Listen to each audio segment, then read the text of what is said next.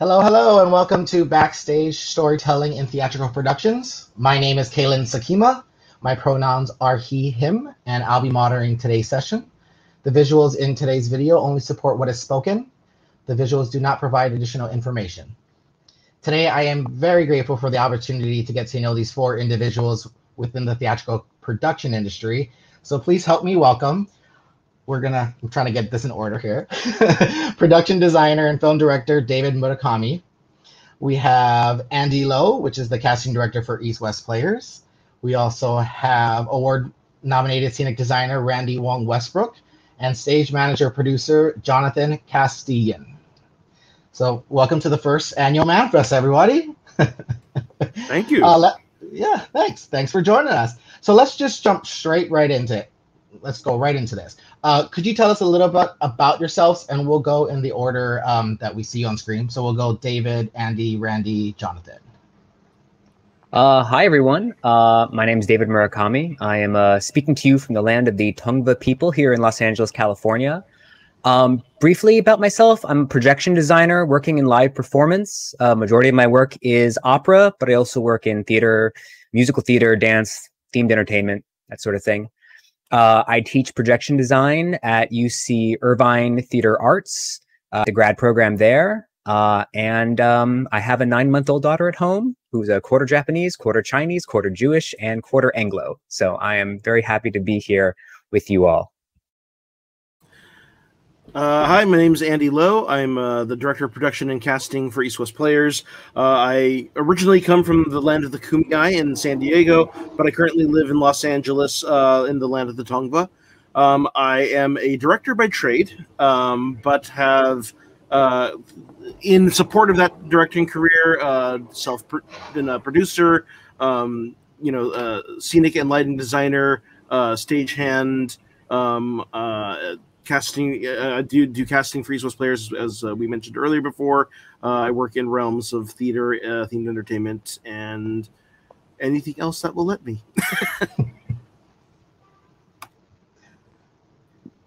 Hi, team. I'm Randy Wong-Westbrooke. My pronouns are they, them, theirs. I am primarily a scenic designer, and I am a mixed race, non-binary, transmasculine person. With a sort of dark-colored mullet happening with some shaved heads, and I have pink acrylic glasses, and I'm wearing a gray V-neck T-shirt in front of a white background. I am born and raised in the San Francisco Bay Area on the unceded land of the Ohlone people, but in just the past week and a half, I have moved down to Los Angeles on the land of the Chumash people, and will be starting my master's program at UCLA this next week, focusing in scenic design and the production design path. Hi, I'm Jonathan Castanien, and I am a stage manager and a producer and co-founder of the Song Collective. I'm calling in from Brooklyn, New York, which is the unceded land of the Lenape people. I'm a mixed race Vietnamese man, cisgendered man with dark brown hair, parted on the right-hand side, wearing a dark gray shirt, with a gray door behind me, and then a bed that's gray and green. Awesome. So thank you all for your introductions. I want to get into something, not personal, but let's start off with the good core chunk. When did you know you wanted to pursue this specific career within the theater industry? Was there like a moment that made you say, oh, I want to do that, or you saw something? Like what was that?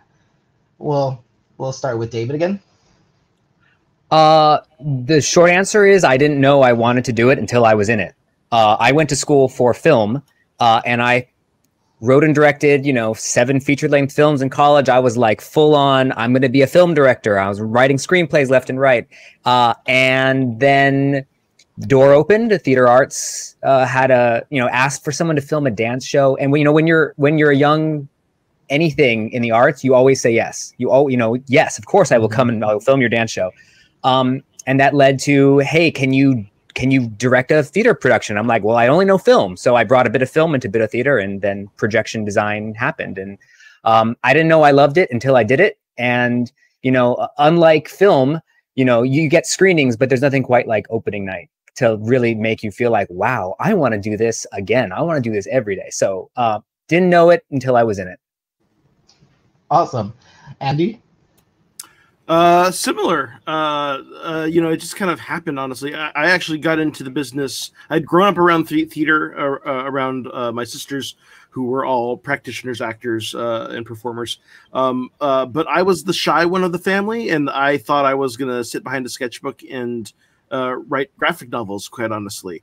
But it wasn't until, I would say, in my kind of late high school and early college years when I discovered that I got involved in kind of local community activism, and I realized that theater and performance was a method of protest and a method of social of action towards social justice. And that's kind of how I started doing theater as a practitioner. And you know, 20 years later, I'm still doing that. Awesome. Randy? Yeah, so my story in quick version. In high school, many of us is where we discover theater, and at the time of me sort of figuring out my queerness, that I realized that theater was a place where I could be myself, and so there was that need sort of was filled in high school, but I didn't know that theater was like a real thing, like it was a real job, a real career that I could have, that only a select few could actually do it. But I knew what being a teacher was. So I initially went to college and with full intention of being like a history teacher. But I was fortunate to have landed at a school, Ithaca College, that had such a strong theater program and a very strong technical theater program that when I was a backstage crew member, I realized that, oh, this could happen at a much bigger scale. Oh my God, there's other students deciding to do this for their career. And then I knew it was possible. But I think I'm remembering of one moment specifically, though, in my sophomore year, where one of my professors like introduced me to just some of the work and the person of Che Yu. And even as a scenic designer, just having someone show me someone to look up to, someone like, hey, go look at this person's work. That really changed a lot of things, because I knew queer-wise I could fit in this community, but someone had showed me an Asian masculine person in the industry who was a leader in the industry, and that really locked in a whole new sense of belonging, I think, moving forward. Thank you for sharing that. And Jonathan? Yeah, I got into theater in middle school and did it all through high school, but initially I had only done acting.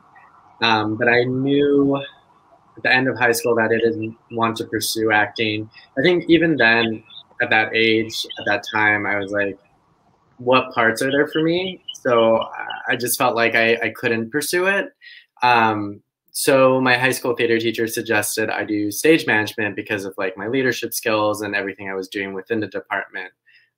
So I went to college and picked stage management, barely knowing anything about it. And it all sort of clicked and made sense to me, and I did well on it. So I just kept going forward, and I've always kind of kept my mind open to different things in theater that I could do or try out. And that's kind of how the producing end fell into my hyphenates. Awesome. So everyone's mentioned college to some degree. And when I was reading up on everybody, I noticed that everyone achieved their bachelor's degree. But if I read correctly, David and Randy, you both are getting your master's or either have your master's. So would anybody like to speak to about their higher education journey? Like, did it help you? Was it necessary? And, you know, why did you choose to go get a master's? And how has it benefited you? No pressure. That's a very big question. I will say this with the preface that I am but one view to answer your question, and I guess the important bit of your question is for those who are listening or watching, should you get a master's in theater? And the answer to that is it depends, because, and this is going to sound very, what's the word I'm looking for? Blunt. But the most important thing that a master's in theater gets you are connections. And it really depends on where you're going. Of course, more education is better. You're exposed to more things. You learn about, like, undergrad, you learn about the basics, but then you start learning about Butoh and really interesting, like, intersections between all the different aspects of education and theater. And so masters are wonderful. But at the end of the day, the thing that it gets you are connections. And that's why Yale has such a great master's program, not because necessarily they teach you better in Yale, but because when you go to Yale for theater arts, you know people and you get references, and that's ultimately what it's about. So I teach right now. I got my master's at UC Santa Cruz right when it was just starting, which, by the way, is the only reason why I got it, because my grades were not that great. But they started a program and they're like, hey, do you want to join without applying? I'm like, yeah, because otherwise I'm not going to get that chance ever again. And I'm glad I did, because now I have it to teach. So now I teach at the master's program at UC Irvine, which has been a wonderful experience. And anyone who's looking for a degree in theater should definitely look at UC Irvine. I'm going to plug them because they're wonderful. But yeah, that is my blunt assessment, is that honestly, master's programs give you connections. And that's the most important thing when you're deciding to go to a master's program.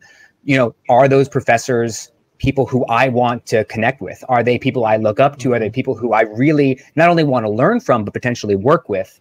Those are the sort of questions you should be asking yourself. I can definitely just go after that, as I've just recently gone through the application process and I'm starting next week. A lot of those intentions I think I resonate with. In the San Francisco Bay Area, I'd been there for 5 years after finishing undergrad, which for me has felt like the perfect amount of time to go out and do a lot of bad theater, do a lot of great theater too, but also meet people and then learn and make mistakes and learn what feels good, both collaboratively and also as far as my own boundaries and limits, and figure out what it is I want to work on.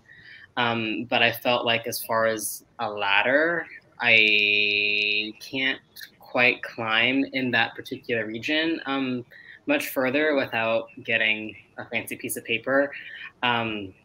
And so that's one of the many reasons why I want to go back to school. I also was actively seeking out not just a single mentor, but a larger faculty that wasn't all white.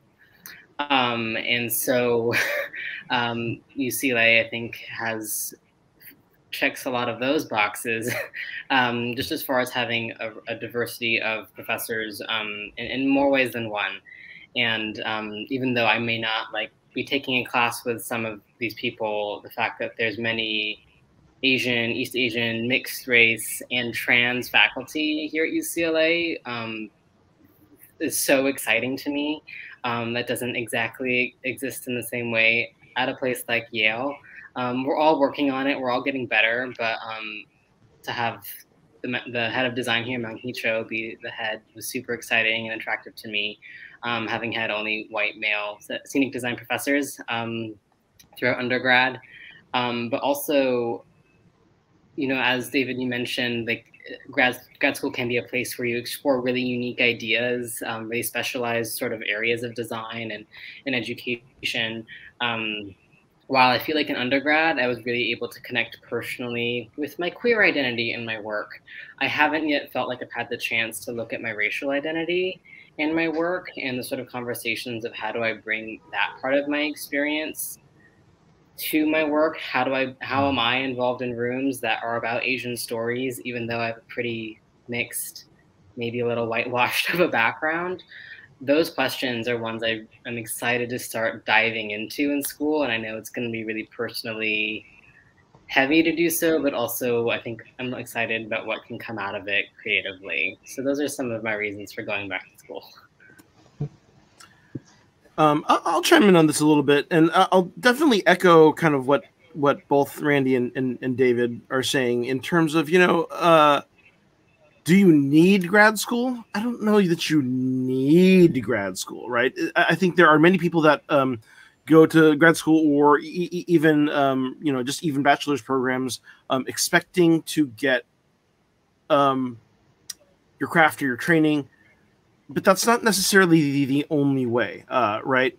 A lot of all of this art making is like, there is still, it's an industry that is still very much, whatever it seems like on paper is still very much in an apprenticeship model, right? You learn by doing, you learn by who you influences you. Sometimes your mentors are not people you ever get to meet. Sometimes your mentors are people that you see in documentaries and special features on DVDs, right? That teach you things about storytelling, right? But in terms of an industry, right, that's like the difference between the art making and the industry, right? All of these activities are all about ensemble building or tribe finding, shall we say, right?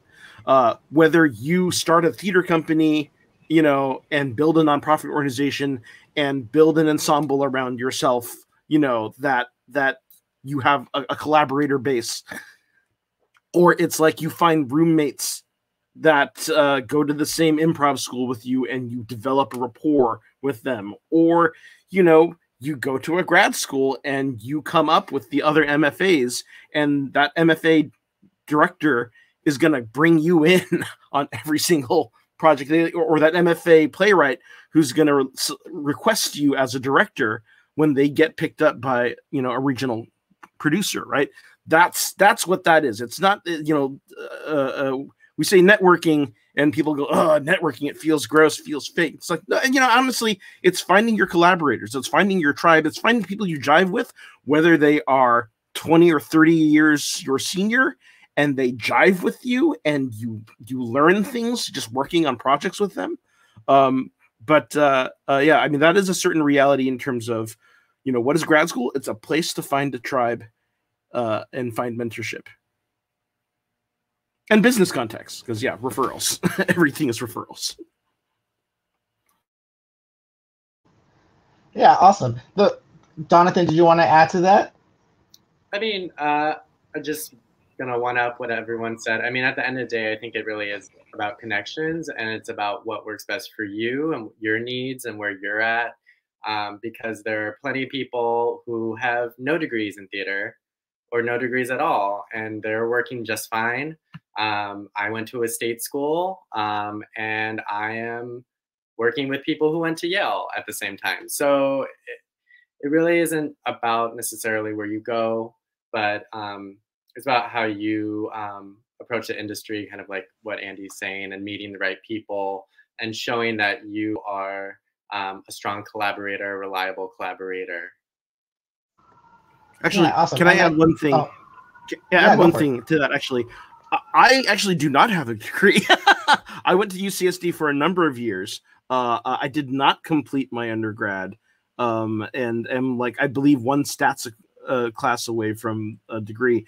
But and I will say, this industry, as a person of color, as an Asian American, this industry is brutal, and it can be especially brutal if you do not have these tribes or you do not have mentors vying for you, right? I say this right now as someone who's, I consider myself a director first, and I have not, well, okay, I've only once ever been hired by someone as a director. All of my, 40 some odd directing credits were self-produced, right? I am now, hired as a producer, production manager and casting director for East West Players. So it's like, you can get by, you can make it in this industry, but it is going to be uphill in other ways when you don't have people vying for you or supporting or sticking their foot in the door or sending the elevator back down, whatever analogy you want to use. And that's the real value of these programs, and honestly, I would say programs have more opportunities for people that look like us now than they did when I started college. Because there was no Asian American theater class at my program. There was no Asian American theater professor at my program at all. There was no Asian American Studies program in the whole college overall, despite having a 47% enrollment of Asian Americans, right? So that, you know, that culture also kind of influenced my path in terms of, you know what, I'm just going to go found a theater company.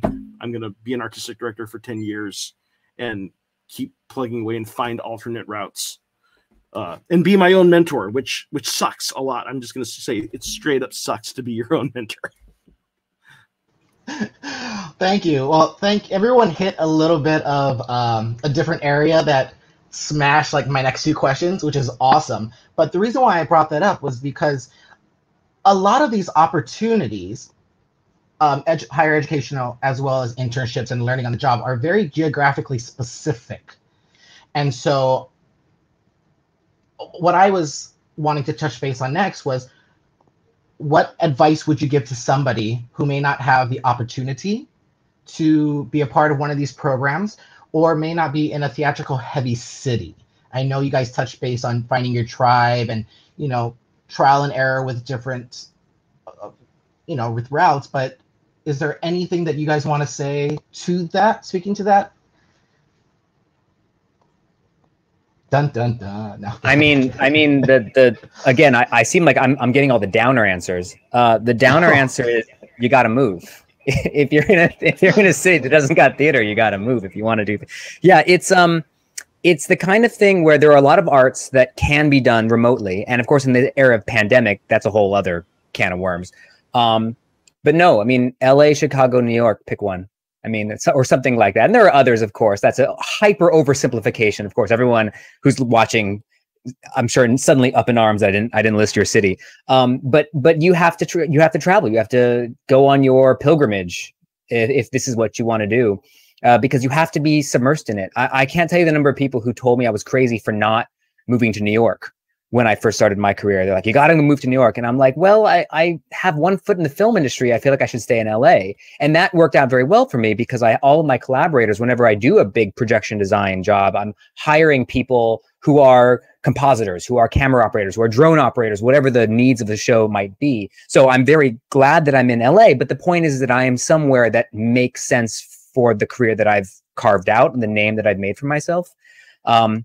So yeah, I mean, you have to travel to find opportunity, which is in some way a privileged answer, because travel and being able to just move to where theater is a privileged experience. But it's collaborative. It's in person. You got to be able to feel the person next to you working together. And so, yeah, that's my answer for that.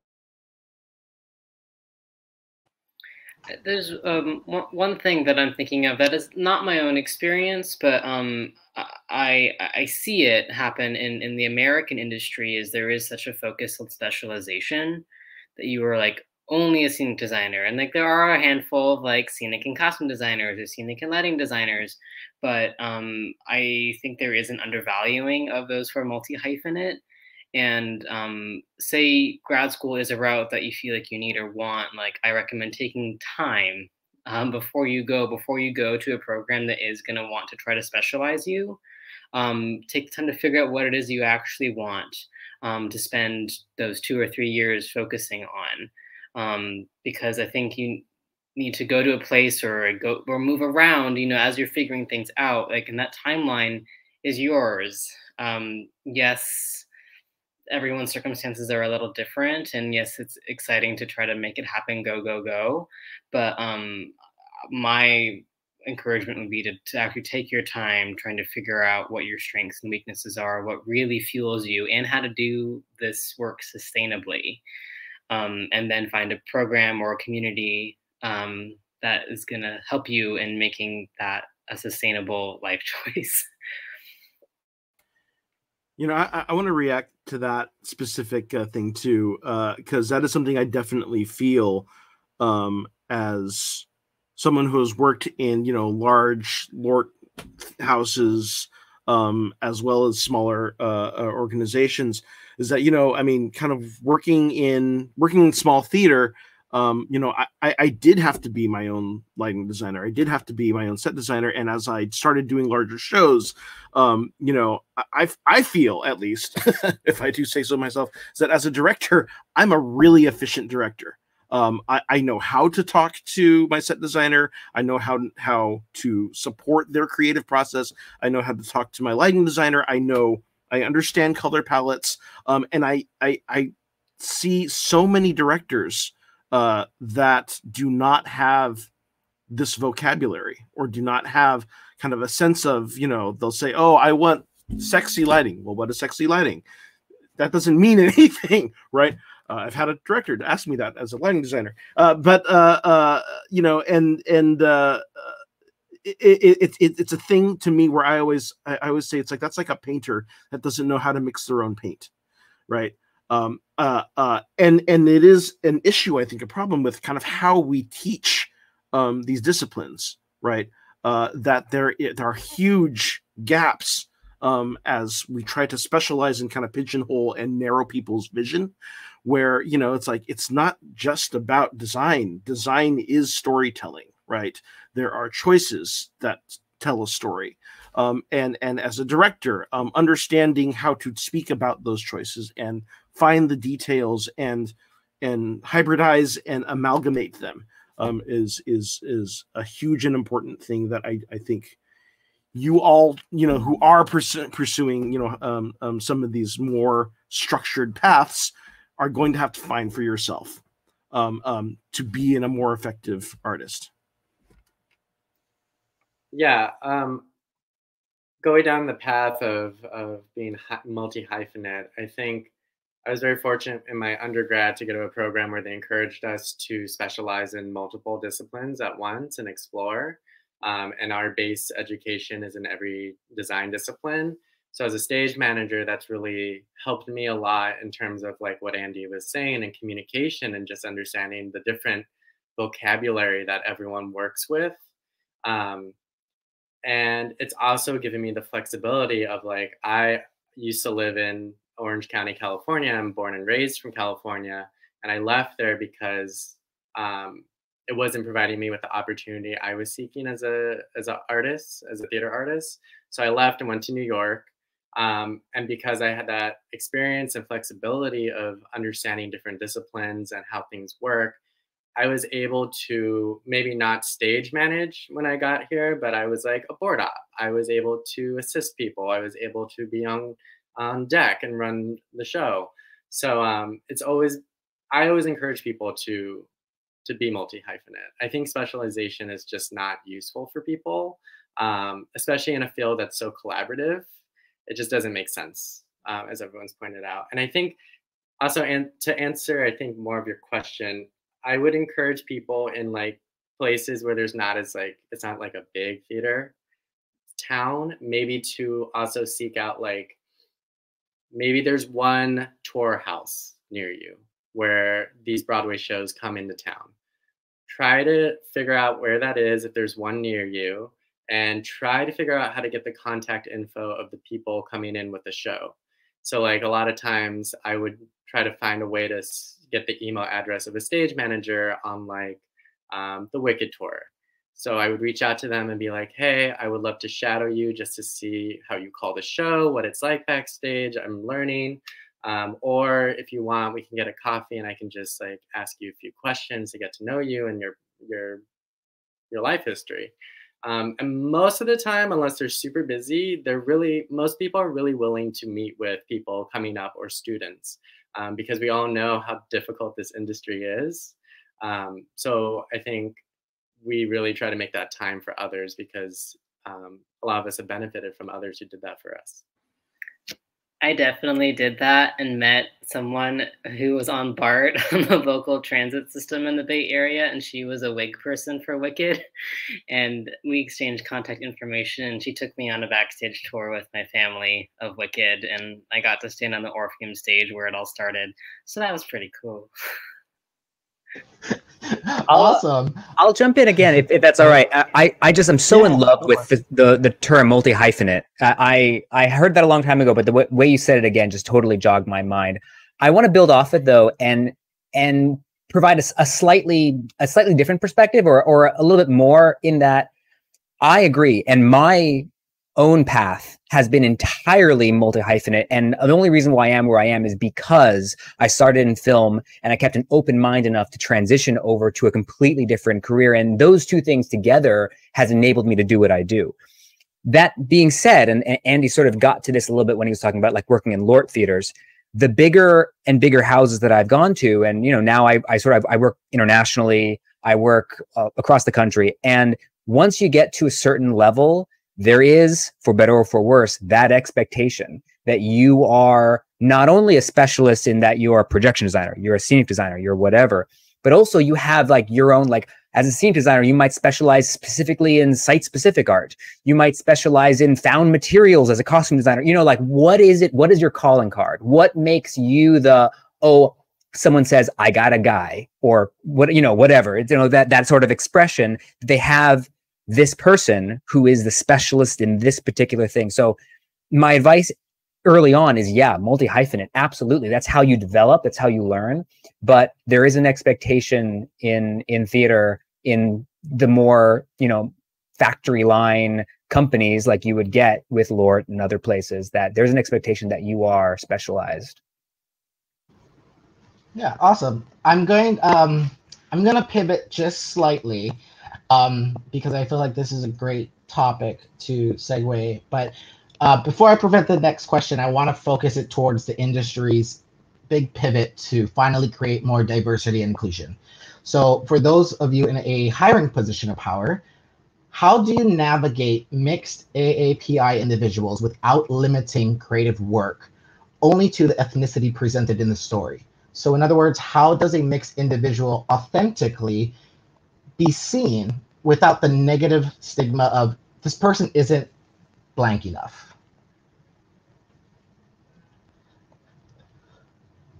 Wow, I went really down. Yeah, no kidding. No, it's a great question. I'm like, to parallel your question, is this person blank enough? Well, am I qualified enough to answer that question? Andy, I'm gonna popcorn to you. It's a great. Oh Lord. I don't know quite how to answer this question personally, right? I mean, it's like when it comes to casting, you do kind of take it project by project, right? There are times when it's like I will bring people in against type or against what the director has requested, just because I see opportunities in an alternate route, and that has come to great fruition. We actually had a project a while back that was written around a mixed Asian American character, and in the process of auditioning all of these mixed race Asian American actors for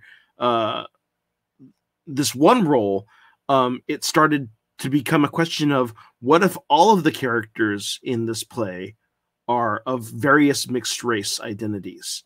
And it was lucky enough that it was a new work, and we had a mixed race playwright who was interested in exploring this, and the director and the playwright worked together to basically alter the original intention of the play and build it around this idea of how various people of various mixed race backgrounds kind of find solidarity or do not relate because the experiences are so diverse, right? But that is like one in a million project where like you have the opportunity to adapt the project to who we ultimately ended up casting or who came into the room. I do think that there's a lot of interesting dialogue right now at this moment around the new Disney Plus series that's the adaptation of Doogie Howser, which is starring an Asian American mixed race Asian white female lead character who is playing someone of mixed race with indigenous Hawaiian background. And of course, it is great to have the representation. However, there is a problematic aspect of this when it is put in the context of the underrepresentation of Indigenous Hawaiians, or of Native Hawaiians. And it's something I don't know how to, I am not even qualified to speak to that. I think everyone is trying to find ways to navigate it, both in terms of, access, both access for the talent and the artists, as well as access to the talent and the artists, right? How specific can you get, or how do you find the parallel for like white actors who are not questioned when they've done an Irish, a Scottish, or a British accent, right? Or African-American actors who are cast as African peoples from Nigeria or South Africa or Ethiopian, etc., right? Those actors who are not necessarily questioned in the same way, but there is still at the heart of this an issue of representation. And the difficult thing in terms of the API identity, which is Asian Pacific Islander, and we forget sometimes that Pacific Islander is a separate identity.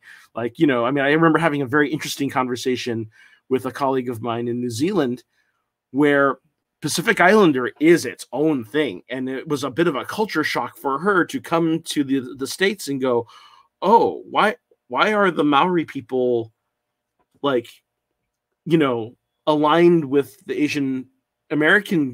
East Asian community, because it's a completely different cultural thing. And then I had to explain to her, it's like, because Asian American or Asian Pacific Islander American is really more of a political designation than it is really a culture, right? Like if I were to say, what is my cultural identity? I'd say I'm a Star Trek American, right? Or I'm a, comic book American, right? But, this is a political identity to go, okay, I have to react to how the majority of, America, as a result of years of white supremacy, treats me in similar ways as it treats you, right? So it's coalition building. And I don't know, I'm starting to wander. Dancing around the topic. No, yeah. but part of the reason why I wanted to bring that up is because I find it more and more common for, speaking as a mixed individual of Asian descent, my last name already gives that away. So I don't feel as if I have to promote myself as being part of that community. But there are some mixed individuals that I know who don't have that same last name privilege. And so how they present themselves or promote themselves, some of them really push. And so it brings up the conversation of, like, what do you feel like you have to disclose to find work and still fight for, this is me, I can do that, but I'm not exactly that. So it's a fine line, but I just wanted to bring that up because I thought it was very interesting of the topic of what do you disclose and how do you really represent yourself? I'll jump in. I have a very specific story right on those lines. My wife and I, both ardent feminists, we both, in abstract, think the idea of a woman changing her name for the last name of the man is kind of weird, but her name was Crystal Smith and she's half Chinese. And she was like, I want that Murakami last name. she wanted to, and as an artist, I'm like, okay, aesthetically, I get it. Yeah, that's a great idea. You should do that. Artistically, Crystal Murakami, way better. So yeah, I totally hear that. And I like my name. I love my name. David Murakami, Japanese Jew. Perfect. It's all advertised right there. But to get to your point, I can give you a couple examples from, like, I have been really fortunate to be able to work on, to have had the chance to work on productions that do challenge my own identity, engage my own identity. Did a production with Luis Valdez on Japanese internment called Valley of the Heart, which was really a great opportunity to dive into my past there, where, as a Japanese American, my own grandmother never talked about her history because, you don't mendokusai, you don't complain. And I had the chance to do an opera about the Holocaust, the Jews' concentration camps at Auschwitz. And in both cases, you know, I have the feeling, I mean, it wasn't so explicit, that I was called upon to design those shows because of my ethnicity. So that was a reason that they felt that I would be some sort of expert. I'm not. I feel like I have some sort of history and personal identity that connected me with the project, but does that make me an authority? Does that make me some kind of, like, and the answer in my own head is no. I'm not the authority on those things. You know, in many ways, the interment of my ancestors is as foreign to me as it would be to anybody, but it's all about approaching it with respect and patience. And if you're able to do that, I feel like the question of where on the spectrum from blackface, we all know that's bad, to, you know, switching people's eye color with contact lenses, obviously that's fine. But along that spectrum, where do we draw the line? And it's a sincere question that does not have a particularly easy answer. But I think the place where you start is, are you going to be respectful? Are you going to be interested? Are you going to take the time to learn what you don't know, whether you are of the culture that's relevant or not?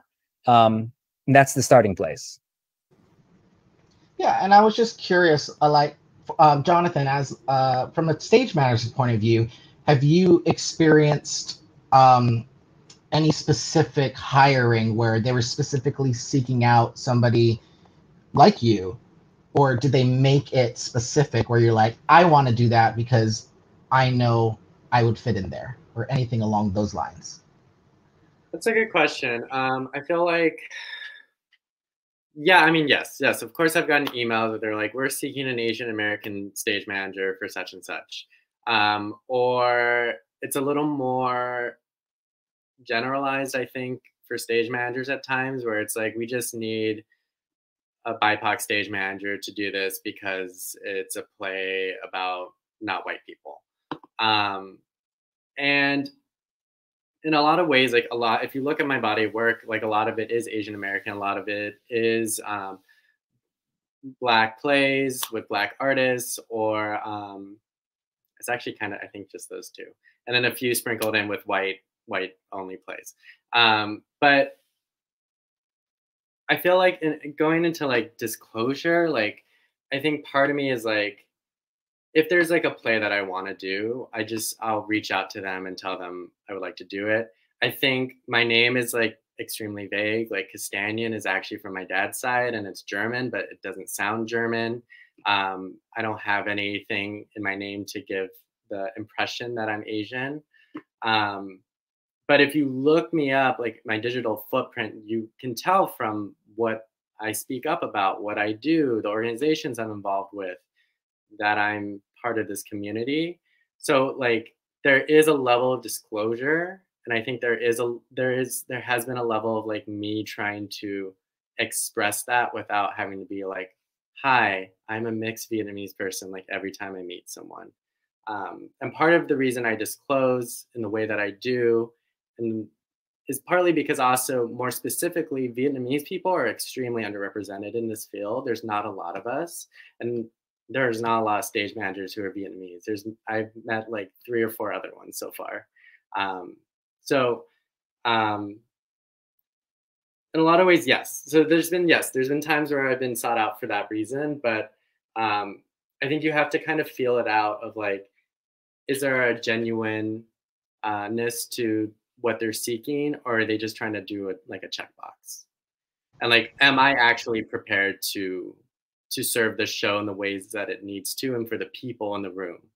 Like, just because I am of color, I'm a person of color, it doesn't mean that I'm the right fit for a play that's about the Black experience or Black folks and Black bodies. Like, I can relate to a degree, but I don't know all the intricacies of it, and I don't know the dynamics of the room. I don't always know all the culture. So like, am I a right fit for it? Questionable. Yeah, and it does go down this fine line of, this is me, here's my art, and then also them seeking out of, we want this specific look or the specific feel, and we think you can add to it. I'm curious, Randy, as a scenic designer, does that get brought into your world often, where they seek out designers from a specific background or culture, where they're like, we need authenticity, we're going to go find that specific individual to bring that? Well, there's a lot of things that have been said over all of this, and I think a lot of it that I agree with. To speak, I guess, first to that question of like casting and being enough.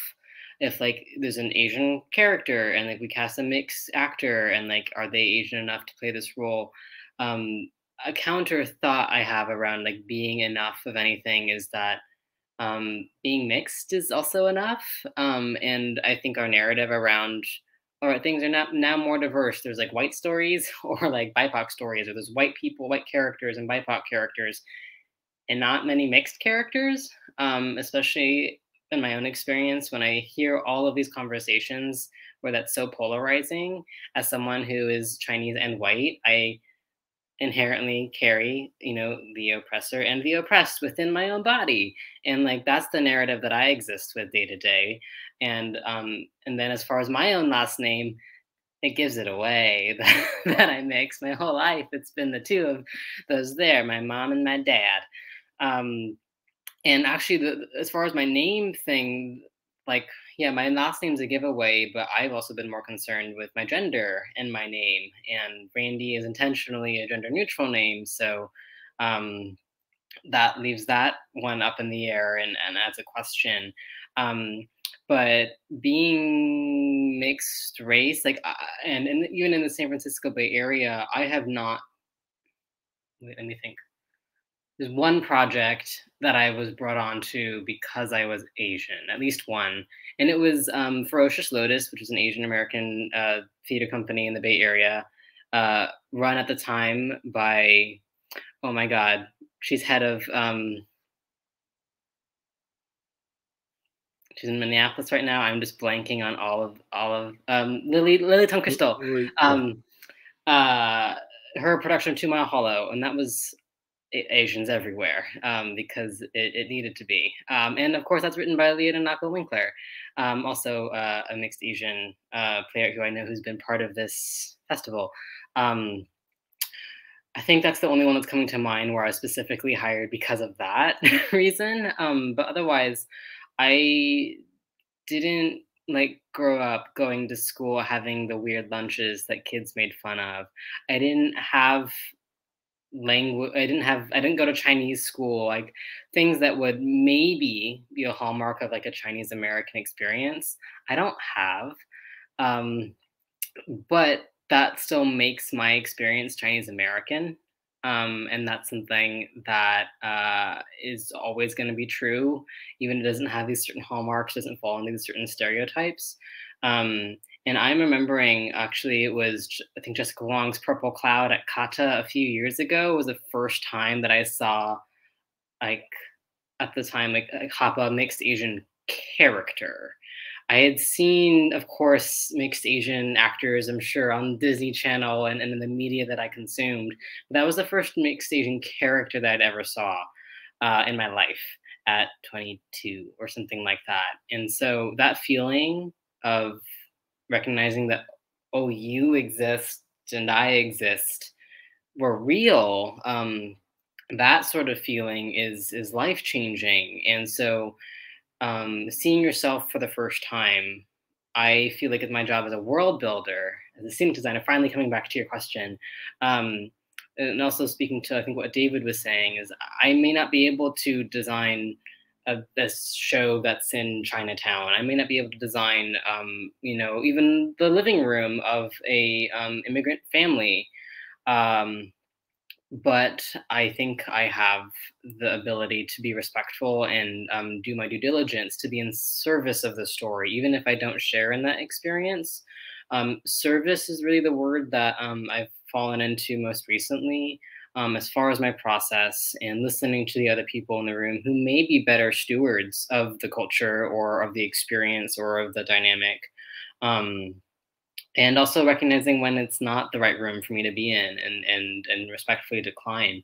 That's my own sense of feeling like I have the wherewithal to dive into a certain story or history. But I know for myself, just in the grad school experience I'm about to go into, like I am interested in diving into stories that I may connect to more personally and going on that creative process, because I haven't had that quite yet. It's mostly connected to my queer experience that I've found affirming stories and projects to work on, but less so of my mixed Asian experience. Yeah, Andy? Yeah, one other thing I just want to add too, right? It's like, I mean, and of course, there's no easy answer to any of this, right? Because there's two things. There's how do I, as an artist, do things authentically to the best of my ability. Every artist tries to do the research before they go into a project. That's how you do good art.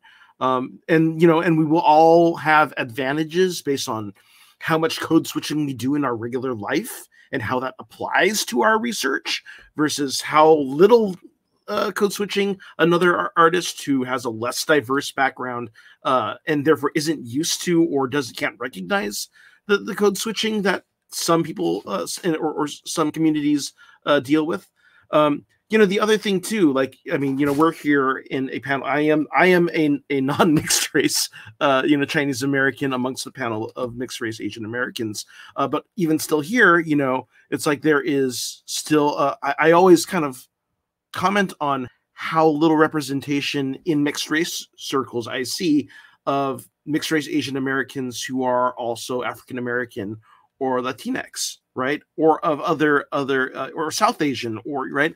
And that's something that I always like, how can I, in my position here at East West Players, and we have done various initiatives to support mixed race narratives and performers as much as we can in a 4-show season, but to find out that we have there are a number of African American, Asian American mixed race people, but do not claim their Asian Americanness or their Asian American identity, because that is not how casting or the majority of the industry will ever treat them, right? That is heartbreaking to me, right? And that's the thing where I go, God, please put Wong in your middle name or something, so I know how to find you, and I I can start developing programs around nurturing this, right?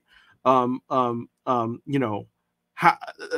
the hard thing, because we don't want to get judged, we don't want to get pigeonholed, we don't want to be interrogated for our race or identity or experience, but also how can we support people to support us is a broader question, right? Yeah, and thank you for bringing up support, because I feel like that was part of the reason why ManFest was created, was to support cultivating culture and the mixed Asian and Pacific Islander community. And so before we run out of time, I do want to highlight more of you all individually. So can we just go around, we'll go David, Andy, Randy, Jonathan. Is there any last words that you would like to share with us? Specifically, if you're working on a project that you can share, that would be great and fun. Or if you're a part of a screening or a project within ManFest that we can check out, that would be awesome. Very briefly, I know we're low on time. I am working on a project in Saudi Arabia and Cairo right now, which is very exciting. Dealing with Abdel Halim Hafez, which was basically like the Arabic Elvis, where I am having to, yes, insert myself in a culture that I know absolutely nothing about. I do know now. I've done a lot of research. The biggest challenge with that is in Arabic culture. I know, like, Western people, Western, it's so misunderstood in Western society, but, there's the thing about can't show the Prophet Muhammad, you can't enact, you can't paint. Well, that's actually something that's endemic to all of Arabic culture, is that you don't enact, you don't impersonate. That's just a cultural, like tentpole. How do you do a biography on stage and honor that, but also, and so it's again, it's all about, and this is what I love doing most in my life, is just finding ways to tell stories that touch on sensitivities, that embrace people's cultures that I find fascinating, that I didn't know about myself, and honor it and bring people together. So I'm really excited for that. And yeah, that's going up in Cairo and Saudi Arabia. Very good. Thank you. Okay, so I can say, of course, East West Players has continued to do all of our programs, which include our main, or for now, our digital main stage productions. We have a production of a play called The Sitiana, which is coming up very soon. So do look for that, and look for all of the other classes. So we have a lot of digital classes online. So if you're not in LA, there's still resources available to you. And yeah, for people who are submitting to us, if you don't want to necessarily name things about yourself, a good trick is you can also just list it in your special skills, right? Because these are our special skills. Whether it's what languages do I have? I mean, I can't speak Cantonese, but I can understand, and it's something I can know how to navigate. Or I have a brief understanding of Cantonese. 3-year-old Cantonese, basically. If that's a way to identify and give clues, or even, as a designer, what art styles do you have a background in, that kind of define your aesthetic? It might include some traditional styles or experiences that you have had. And that's not something I always see, like with designer resumes. It's always, what shows have you done, but what are your skills, right? Have you been, a programmer? Have you been a draftsperson? Have you, are you also a watercolor paintist? Are you, those are things that will help inform people as they hire you or try and figure out what is your aesthetic and how do you jive with me. And they can also be tools to, oh gosh, there's only a couple minutes. Someone else talk. If you don't mind, Randy, we're going to hit Jonathan first, because I do know you have a hard out soon. Yeah, sure. Right now, I am the production stage manager on an off-Broadway show at the Atlantic Theater Company called The Last of the Love Letters. It's one of the first shows back in person off-Broadway. It is designed and led by a full team of women and gender nonconforming people and designers. And the team is, I think we're all BIPOC and of the global majority. So you should come see that. It runs until September 26th. And then, yeah, I don't have any other words. Thank you. Yeah, for me, I don't have much going on aside from school, just starting up next week. But I am hoping to start a professional Instagram that will kind of recap my last few years in the Bay, just as a reflective for me, but also kind of keeping folks updated with how school's going and what I'm up to and all the new fun skills I'll be learning. And so that's at Wong-Westbrooke Design. It's my Instagram handle. That's one place to follow me. Awesome. Well, I would like to thank Andy, David, Jonathan, and Randy for sharing your experiences and knowledges with us this afternoon. To learn more about them or to get in contact, please visit MAMFest's the speaker profile page for each of them. There you can find links to their social media and websites. So thank you all for sharing this afternoon with us. Happy Friday, and I hope you enjoy the rest of MAMFest. Thank you very much.